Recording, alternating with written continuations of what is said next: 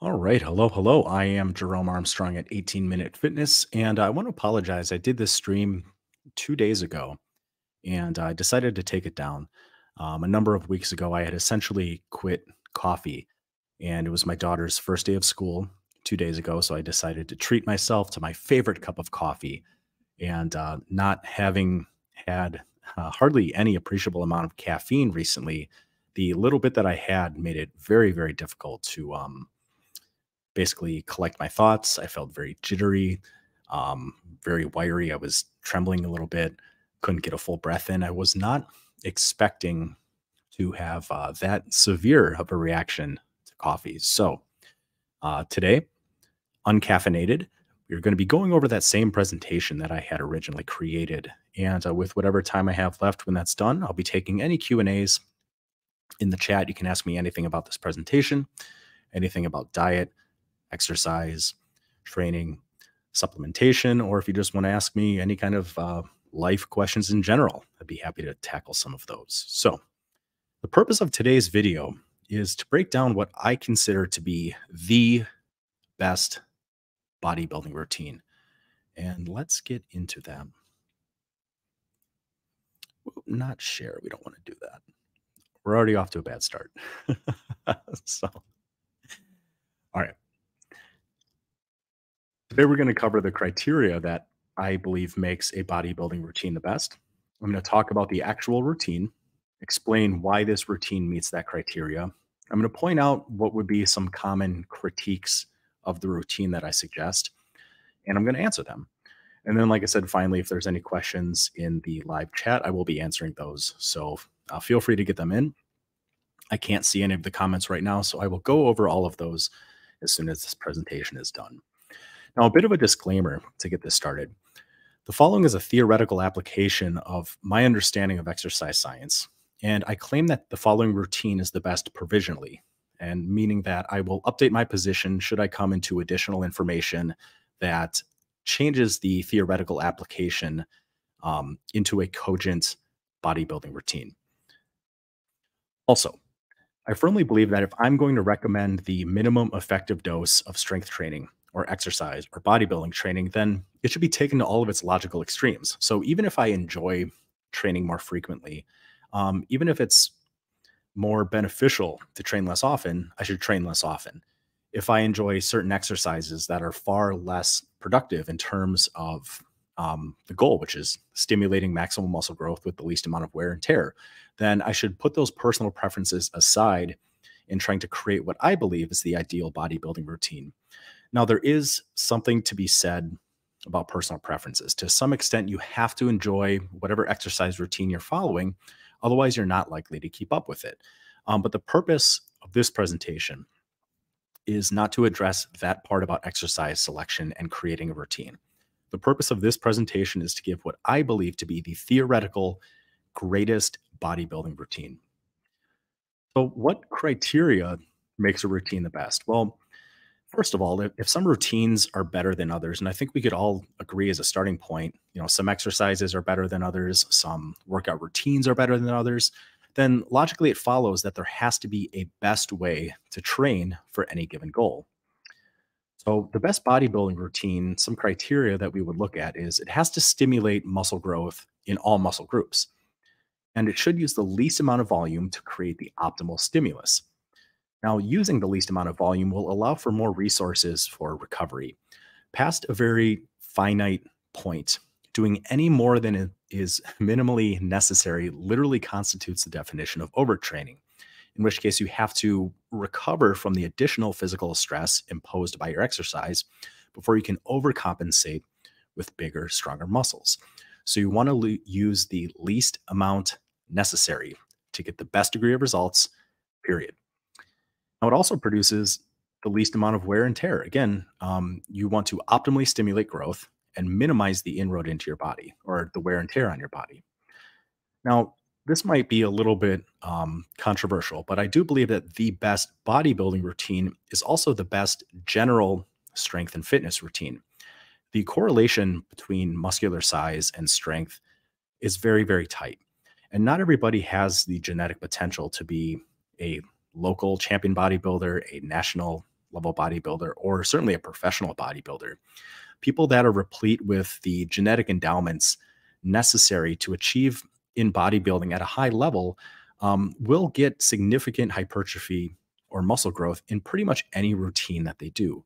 But most people who ever step foot into a gym who want to get a little bit bigger, who want to get stronger, there's not really a such thing as training entirely for strength or entirely for hypertrophy. The two are so closely linked that I'm a big believer you can't really differentiate between the two with your training. The caveat to that is any particular exercise that you do, there is a neurological skill component. So long as any movement is performed at all, the more you perform that precise movement, the better you will get at that movement. And that will be at least a partially contributing factor towards strength gains. So some of your strength gains will come from the involved musculature getting bigger and stronger, and some of the strength gains will come from improved neurological signaling to those muscles about that pathway that'll let you get stronger in that particular movement. Fitness, and this is something that I wish more people in the industry would be more precise with their terminology. Fitness is both general and specific. And a general definition of fitness I would consider to be a broad ability to perform a wide variety of physically imposing tasks. Somebody is generally fit if they can jog, if they can run a decent distance, a moderate degree of flexibility, if they can do a certain number of pull ups or a wide variety of somewhat athletic looking tasks. That would be generally fit. But fitness is also highly specific. The more you do one very, very precise task, the better you get at that task. So you could be incredibly fit from track running or stationary bike cycling or doing CrossFit, but you might really struggle if you were to spend a couple of weeks roofing a house and you had to put 1 or 2 blocks of shingles on your shoulders and huff it up a ladder, on and off all day. That would probably be pretty exhausting. However, the more you do that task, the more efficient you become at that particular pathway and the easier it gets. It doesn't mean that that pathway is necessarily the best way to build size and strength and cardiovascular endurance and overall health and fitness, but that's a good way to get specific fitness.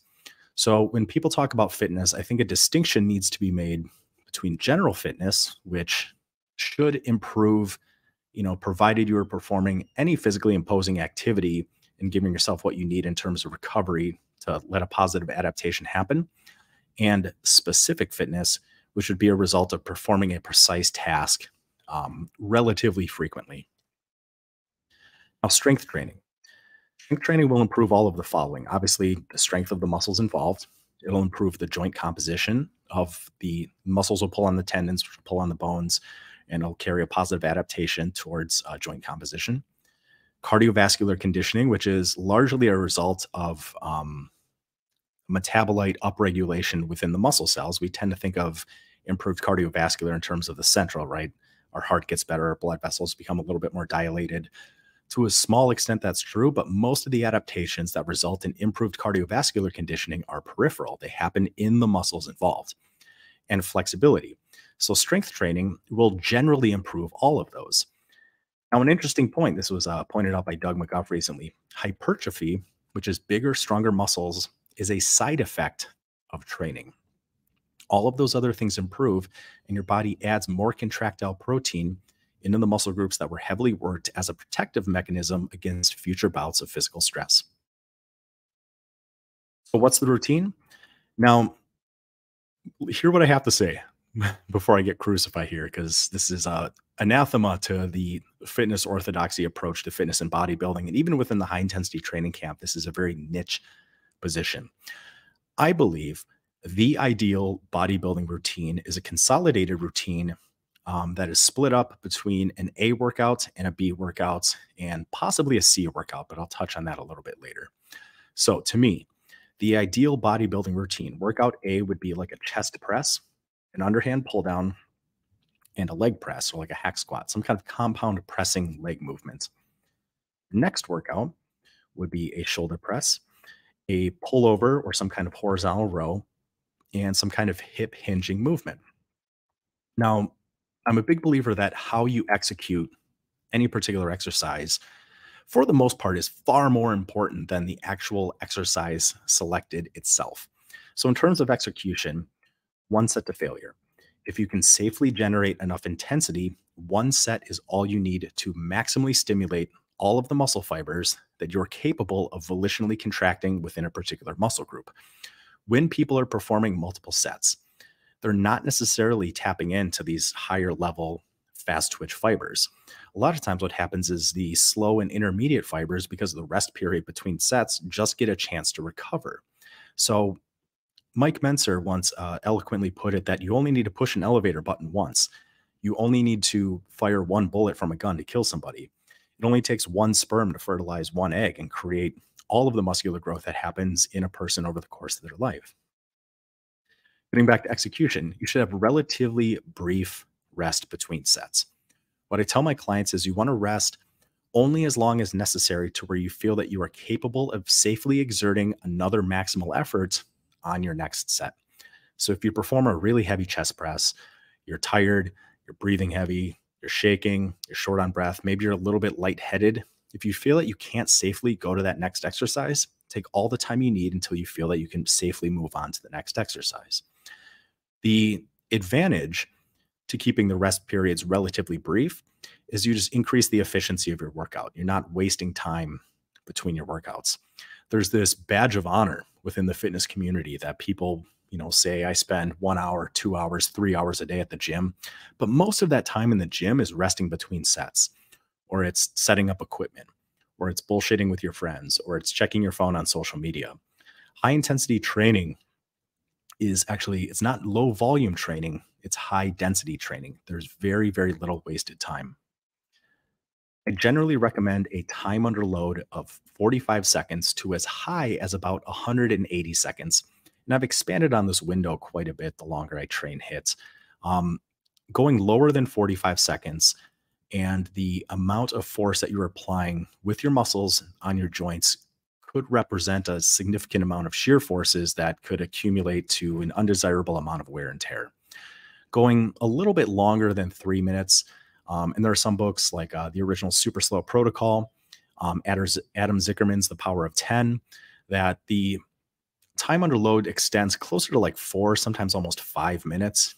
For some people, if you go too long, you run the possibility that slow twitch muscle fibers will recover before you're ever able to tap into those fast twitch muscle fibers.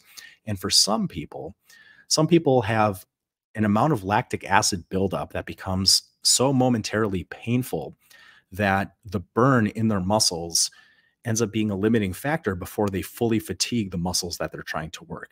So you kind of have to play with this a little bit. And you'll notice that if you're training people in high intensity training fashion long enough, some people generally respond a little bit better within certain ranges of this broad time under load kind of umbrella. People that tend to be a little bit more fast twitch dominant may make better progress in the 45-second to maybe 80 seconds, kind of window. People that tend to have a little bit more slow twitch fibers may see better results going in the 2 minutes to upwards of almost 3 minutes. And this is just something that you just have to train dozens or hundreds of people and supervise hundreds, if not thousands of workouts. And if you do this long enough, you start seeing these patterns. So that's why my time under load window has broadly expanded. Now, I recommend moving as slow as possible in each direction. The biggest reason for this is in moving relatively slowly, you are able to control the weight. And the biggest risk of injury that happens in the gym is people are using poor form and moving too fast. You have less control. You compromise on form. You offload the muscles that you're trying to work, and you unload muscles that you shouldn't necessarily work. And this can cause a significant injury if you're not careful. How slow is too slow? In general, I like seeing people move as fast as about 3 seconds in each direction. Generally, I tell people to move as slow as possible in each direction. And depending on the exercise that's being performed, it's going to be different for every exercise. Something with a relatively brief range of movement, like a toe press, also known as like a calf raise, you're only moving a couple inches as you do a heel raise. So that'll probably be closer to about 3 seconds in each direction. Something like a leg extension or a pullover where you have almost 180 degrees range of movement articulating about the knee or around the shoulder could take as much as 10 to 12 seconds in each direction. I really want to emphasize control with my clients. Now, in addition to controlling the weight and it being a little bit safer, if you look at the force velocity curve, you'll also see that the slower you move, the more torque the muscles are actually producing. And the reason for this is the faster you go, the more momentum comes into play. And the force velocity curve is not, it's not linear. It's not straight. It's not if you move 2 seconds here and then 4 seconds that you're going to be producing, half as much force by moving twice as fast. It's logarithmic. So if you look at a proper force velocity curve, moving very, very quickly produces very, very little force. You have high peak forces initially, but then momentum reduces the amount of torque necessary in that muscle group that you're trying to work throughout the rest of the range of movement. Moving very, very slow or contracting isometrically or eccentrically when you're lowering the weight actually produces the high amount of force production in the muscles that you're trying to work. So if you're trying to recruit as much muscle as possible per the force velocity curve, you should move as slow as possible.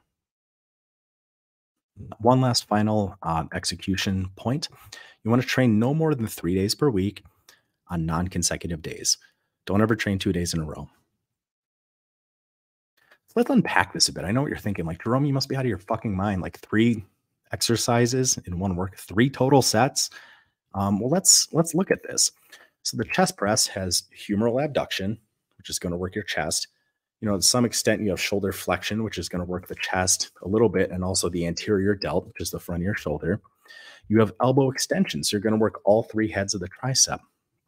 So the chest press, you're going to have chest, anterior deltoid, and triceps all being adequately worked. Underhand pull down. You have shoulder extension, which is going to work your lats and to some extent the rear delts. You get all the way down on a pull down, you have scapular retraction as you're trying to pull your shoulders back. This is going to work the rear delts and the horizontal fibers of the traps. You have elbow flexion, which is going to work the elbow flexors, the biceps, the brachialis, which is underneath the biceps, and the brachioradialis, which is one of the muscles of the forearms. Now, if you're working a relatively long time under load, as you're doing an underhand pull down, it's going to be very fatiguing on your forearms. And grip work is going to adequately work the forearm flexors and extensors. Looking at a leg press, you have hip extension, which is the primary function of the glutes, but the hamstrings also attach above the hip. So one of the functions of the hamstrings, the secondary function is hip extension. We tend to think of the hamstrings as just flexing the knee, but their secondary function is hip extension. You have knee extension, so you're going to be working the quadriceps as well. And finally, because as your feet come down, your toes tend to point backwards. And then as you press your leg, you get a little bit of plantar flexion. Your calves are going to be involved as well. Workout B. Shoulder press. You're going to have humeral abduction, depending on how low you are when you start. Your arm is going to go straight out to the side. So you're going to work the medial delt. And then once your arm gets above parallel, you're actually going to have humeral adduction, which is still going to continue to work the medial delt. And having humeral adduction is just a little bit going to work the pec major, especially if you're leaning back just a little bit, as a lot of people do. They tend to arch their lower back just a little bit. So you will slightly involve the pecs, especially the clavicular fibers, in an overhead press. You have shoulder elevation, so you're going to be hitting the upper traps. You have elbow extension again, which is going to hit all 3 heads of the triceps. In a lat pullover, especially the bottom half of the range of movement in a pullover or a horizontal row, you're going to have the following muscles get worked. Because you have shoulder extension, you're hitting the lats and the rear delt. Then you have scapular retraction as you tend to pull the arms back. And if you're doing a horizontal row, you're going to work your elbow flexors. You're going to work your biceps, your brachialis, and your brachioradialis. Any kind of heavy rowing movement is going to heavily involve the forearms as well, your forearm flexors and your forearm extensors. And a hip hinge movement like a deadlift, a torso extension on a hyperextension bench, or a stiff-legged deadlift, or maybe like a trap bar deadlift, you have hip extension, which again is going to work the glutes and it's going to work the hamstrings. You have torso extension. Think about your upper torso coming up, which is going to work your lower back and it's going to work your glutes. So, does this routine meet all of the criteria that I started this presentation with? Well, does it stimulate growth in all muscle groups?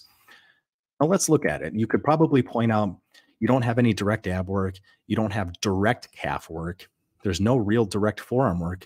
And what about the neck? Is neck training important? Well, your abs will flex isometrically to maintain torso stability on some of these exercises.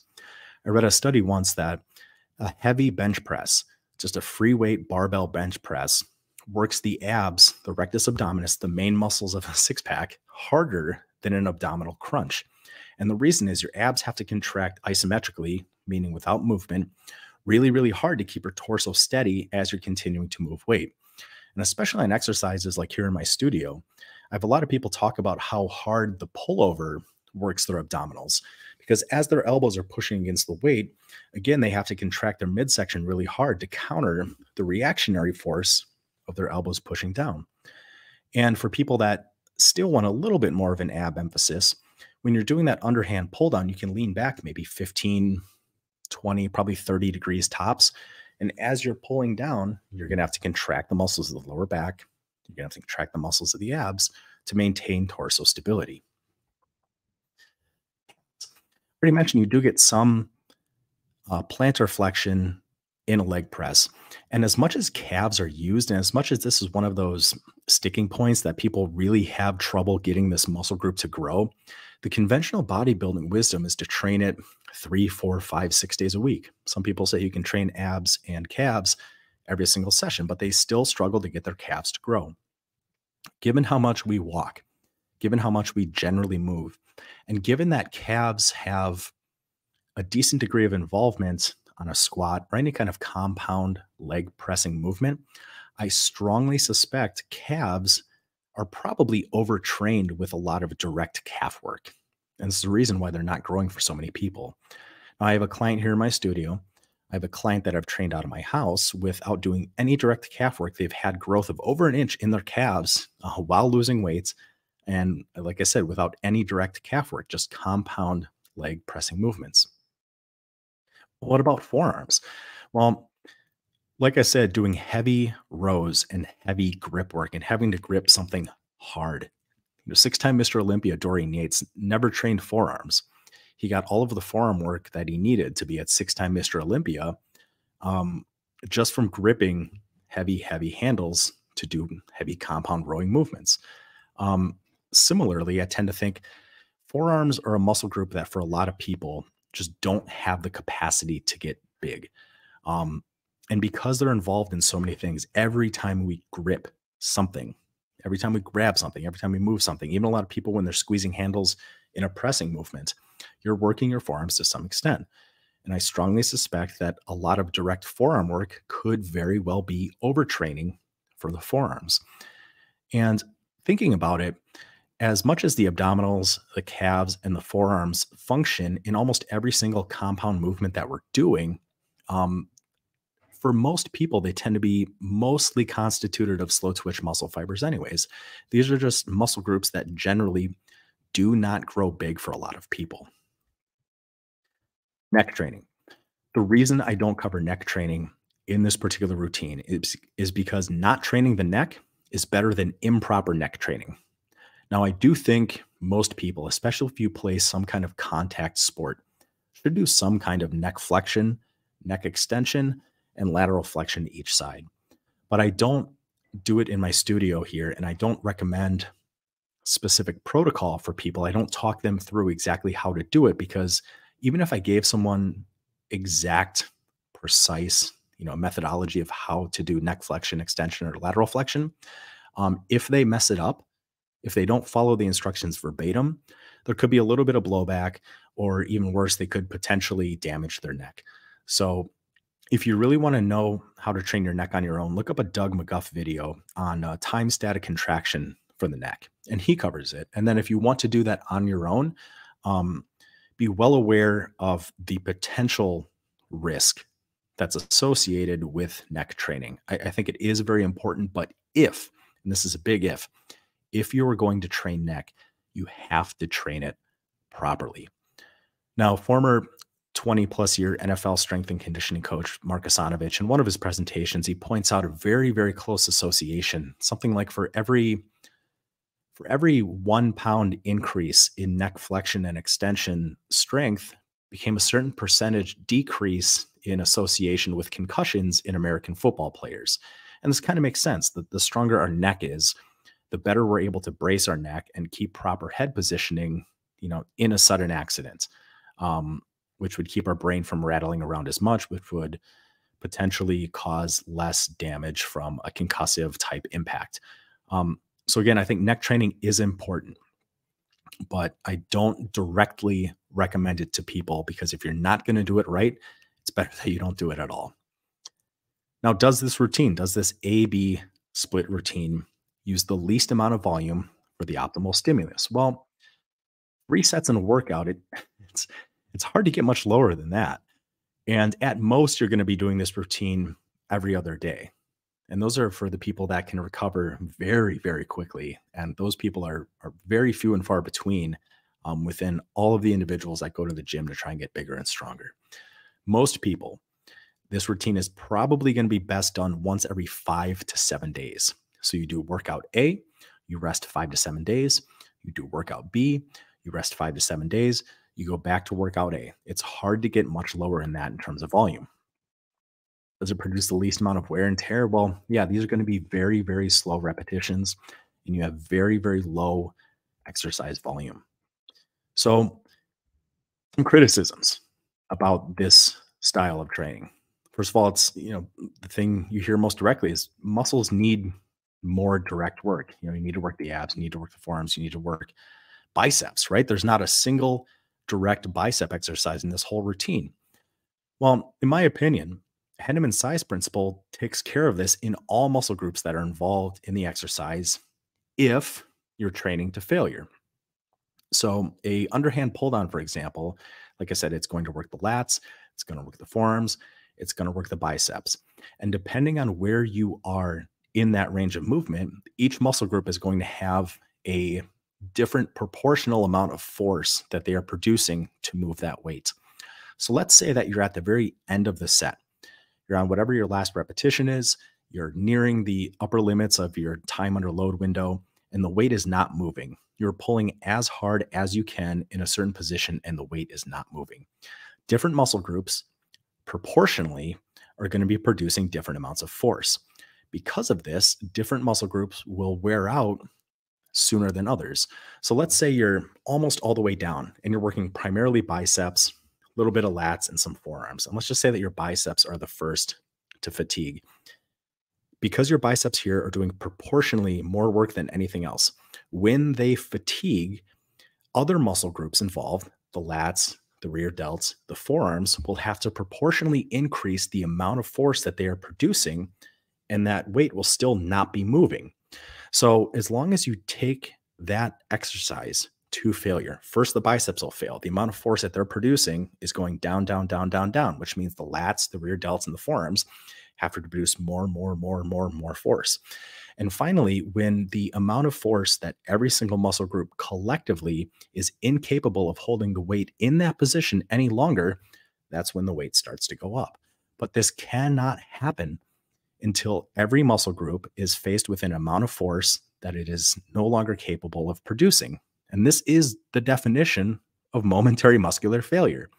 So if you're pushing hard enough and you're using an appropriate time under load, and you can safely generate enough intensity, every primary muscle group that is involved in that kinesthetic chain will reach momentary muscular failure, which will create the optimal stimulus for growth as per Henneman's size principle, and that weight will safely return at the end position of the range of movement. So no, I don't think you need to do direct bicep exercises. I don't think you need to do direct forearm exercises. Well, what about the idea in bodybuilding that you have to hit things from different angles? If you want fully developed shoulders, you have to do lateral raises out to the side. You have to do some slightly out to the front. You need to do, rear delt movements. You need to do overhead movements to work the long head of the tricep. Similarly, I tend to think Henneman's size principle will take care of this as well. First of all, you can't shape a muscle differently with exercise. So Schwarzenegger used to say that if you're doing barbell curls, if you take a wide grip, you're going to work the medial head of the bicep. Bicep is two muscles, medial head and a lateral head. And if you have a narrow grip, you're going to be emphasizing more of the lateral head. Now, let's just grant that this is true. And to some extent, yes, it is. But what happens again if we train to failure? let's say we're taking a wide grip. Let's say hypothetically the medial head of the biceps is doing 55% of the work, the lateral head is doing 45. When you hit that last repetition and you're contracting as hard as you can and it's not moving, the medial head of the bicep will more heavily fatigue than the lateral head. It will reach momentary muscular failure first. Now, as the force production in this medial head continues to go down because it's getting weaker and weaker and weaker, with that weight not moving, the amount of force necessary produced by the lateral head goes up. And it's that collective amount of force that's being produced in the elbow flexors as a whole that determines whether or not the muscle group is moving or not, or sorry, whether or not the weight is moving or not. So again, as long as you are taking that exercise safely to momentary muscular failure, you are going to fatigue not only all of the slow twitch and fast twitch muscle fibers that you're capable of recruiting with Henneman's size principle, but you're going to adequately work all of the muscle groups, or sorry, all of the muscles in that particular group. You don't need to do a bunch of crazy, variety of exercises for biceps. You don't need to do a tricep exercise from a variety of different angles to make sure you're hitting all three heads of the tricep. What you need to do is safely train to failure using an appropriate time under load and an appropriate weight that lets you get there. But what about people that say it's not enough volume? Well, my one set to failure is far more productive than most people's 3 to 5 sets.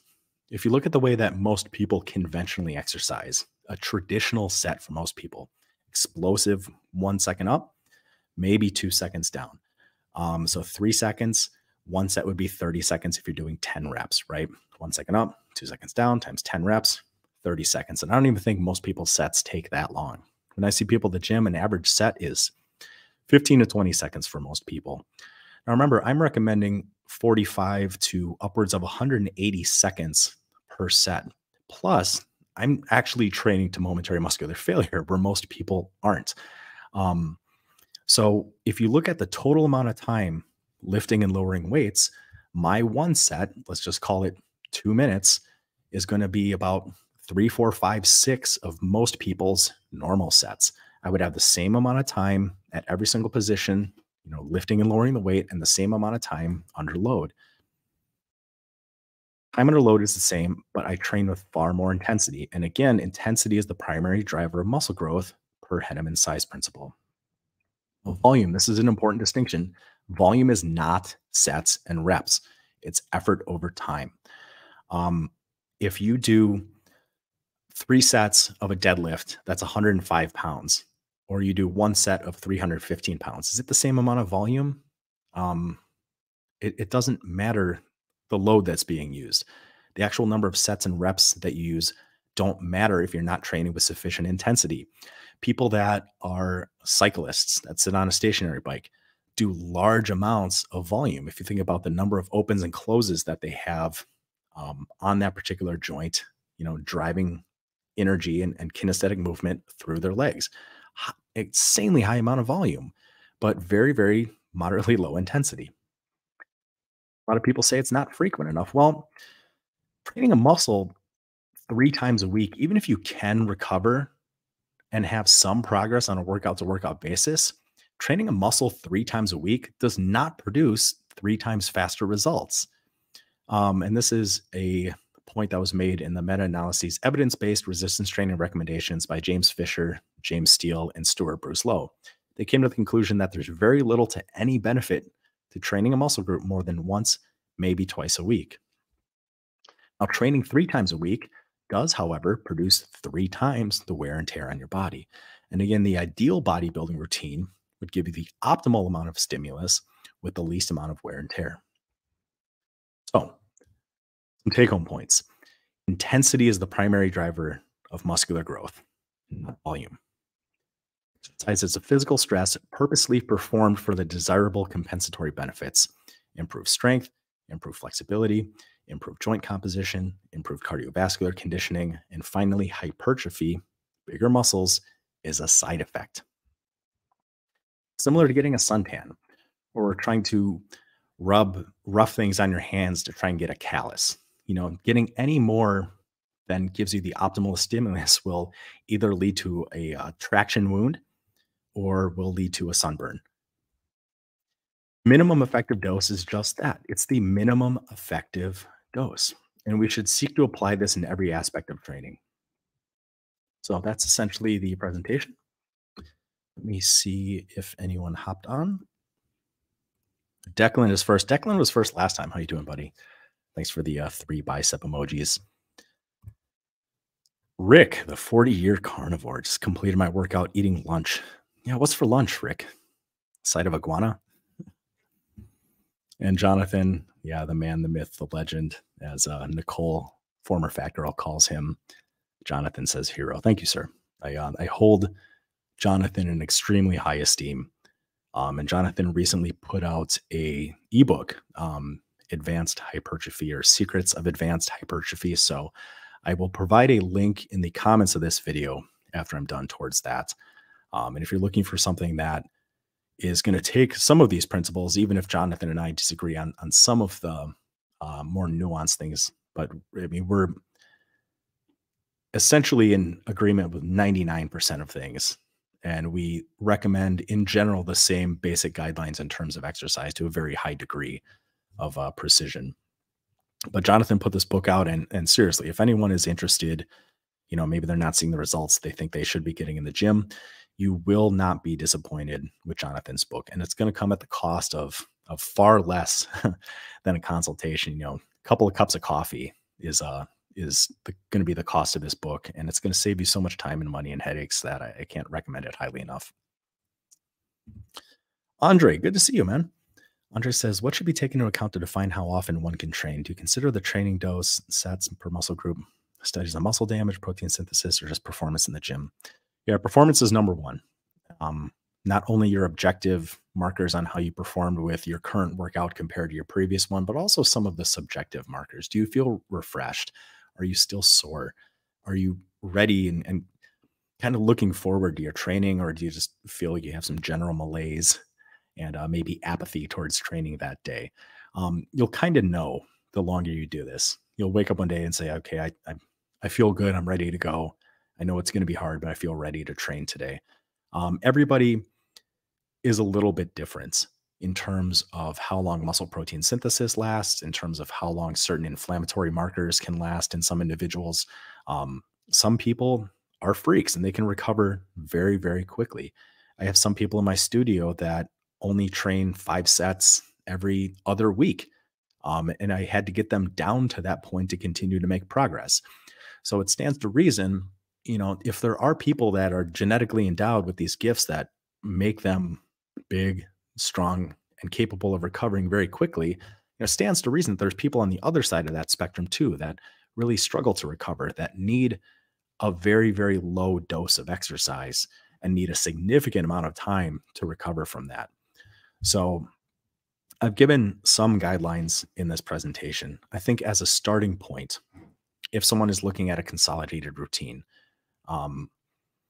in general, there's really not a thing as too much rest between workouts, unless you're going 2 to 3 weeks for most individuals. But as a starting point for most individuals, based on, you know, the probably thousands now of personal training sessions that I've supervised over the years and here with my business, one workout every 5 to 7 days is a good starting point for most people.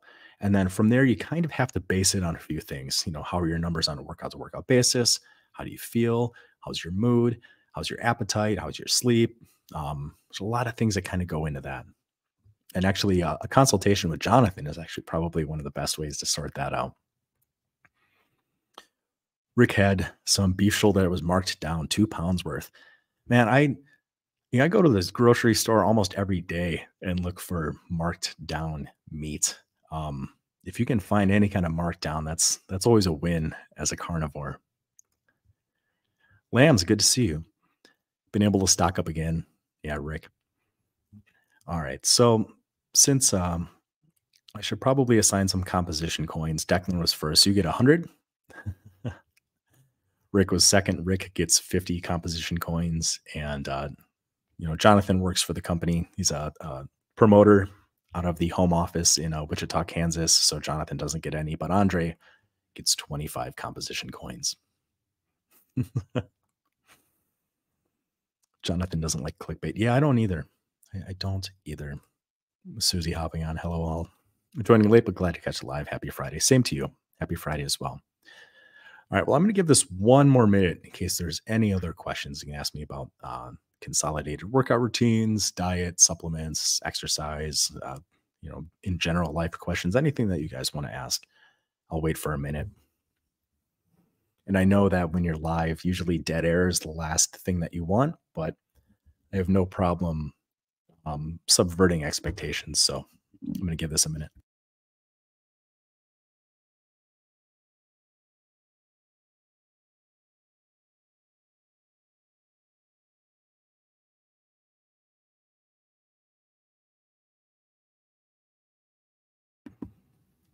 Now, also seems appropriate to say that after I'm done with Jonathan training me for a contest in November, that I do plan on following this particular workout protocol for another contest prep. I would like to try and be as objective on a contest to contest basis as possible to see if my body responds a little bit better to one style versus another.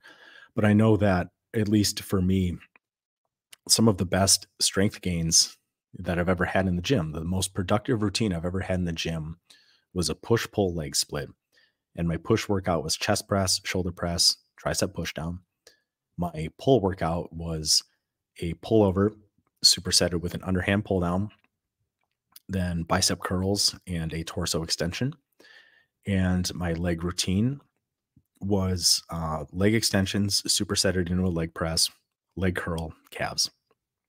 So no more than like 4 exercises a workout. That was the single most productive workout routine I've ever had. And compared to, conventional bodybuilding routine, that's certainly far less volume and frequency. Lambs, I appreciate you padding this runtime a little bit with a question. What about supplement? Which ones are useful? I tend to think supplements are more context specific and also based on someone's individual needs. Here in Wisconsin, we're slowly creeping into fall. We're going to be seeing a shorter time in the sun. So I should probably consider using vitamin D on a regular basis. I'm currently using it for this contest prep, but at least going into winter, there's a lot of people here that I strongly suspect have seasonal affective disorder, probably as a result of not getting enough sun. Taurine, Harry Serpanos raves about. Jonathan recommends it. I've had good N=1 experience with taurine. Creatine for people, especially if you're not eating, large amounts of beef. If you're not on a carnivore diet and you're exercising on a regular basis, you probably should be taking creatine monohydrate to bolster your workout numbers a bit. And then maybe, everything else is kind of context specific. If you struggle with sleep, as important as sleeping is, maybe melatonin, GABA. I could even see maybe like a nighttime tea. Some people find some benefit with. So ideally, if you're following a species appropriate diet and you have a lot of things in life kind of worked out, not too stressed, getting adequate sleep, enough hydration, probably don't need any supplements. You probably shouldn't if everything else is kind of on point. So, but if something's off, right, there are certainly supplements that can help. You're always waiting for the big one, right? Yeah, Rick had everyone needs to follow his channel. I'm guilty. I need to watch more of his videos too. I think Rick had a heart attack scare a while back. Is that correct? Jonathan says Jerome has a better presentation than me. No, that's not true. Jonathan puts a tremendous amount of time and research into his presentations and editing them. And I just tend to create these relatively quickly. And then I go live and hopefully don't embarrass myself too badly. Andre says, do you find it helpful to vary exercises as a way to combat strength plateaus? It's just a matter of preference. There's something to be said in terms of exercise selection. So Jonathan and I also put out a pocketbook to exercise selection. It's available on his website, Composition Consultant. What's it, Jonathan? 3 British pounds? I always get that number wrong. I always think it's 5, but I'm way off on that. I think it's 3 pounds.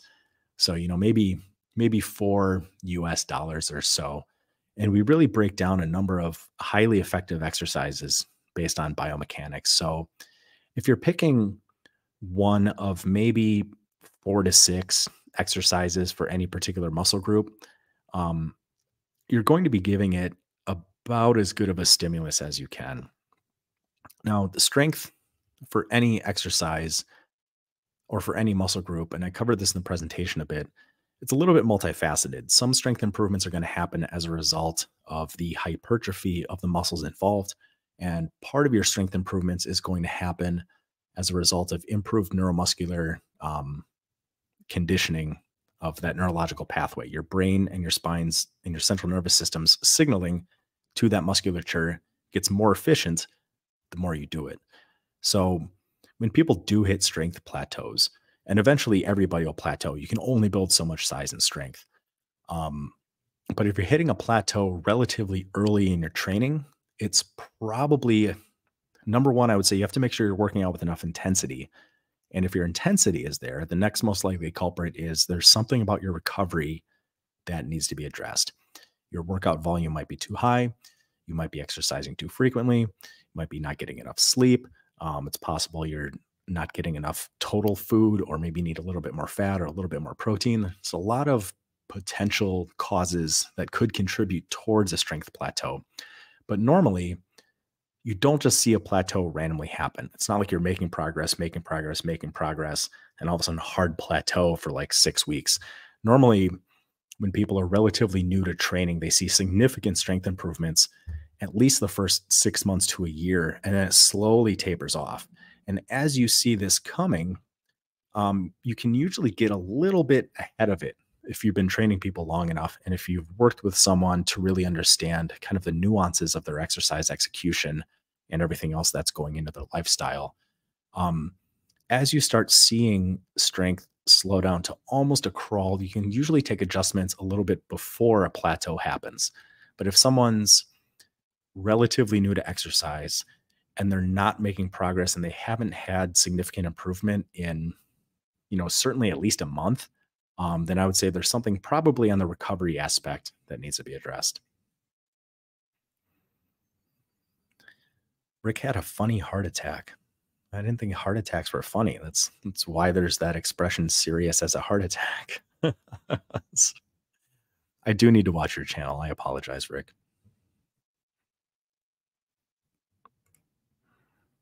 Just finished 350 grams of steak and 5 eggs. We saw the stream and started. YouTube's done. Yeah, I have the same problem with YouTube. I don't get notifications a lot of time, and I've messaged Jonathan, aka Carnivore Muscle, about this before. Sometimes I'll get a notification on my phone about a video that he premiered 8 hours prior. So the fact that anybody showed up for this, I'm quite flattered. Now also seems an appropriate time to say, for anyone that's not in the live chat, if anybody's watching this after this video has already premiered, if you have any questions at all, something you want me to cover the next time I go live, just leave it in the comments below. And if I see it in the comments, because notifications are also shit sometimes with telling people that someone commented on a video, if I see it, then I'll either respond to it directly or I'll cover it in the next video that I do. All right. So with that being said, I hope everyone found this presentation, if not informative, at least thought-provoking. As individuals who have an interest in strength training, bodybuilding, or just, being healthier, let's not forget that exercise is a physical stress on the body, and it's deliberately performed on the body so that we can reap the positive adaptive response that happens as a result of that physical threat. So again, we want the least amount of physical stress to produce the optimal benefit and no more, so that we can reap the maximal benefit with the least amount of long-term damage to our body. So I want to thank everybody for their time today. Thank you, everyone who was here for the first video, Andre, Declan, Rick might have been there. I apologize for how awful that first video was, and I am done with coffee. I'm going to go the full Sean Baker, Anthony Chafee, 100% carnivore, 100% of the time routes. But I suppose that's a topic for another time. Thanks everyone for your time. I'll talk to you guys soon.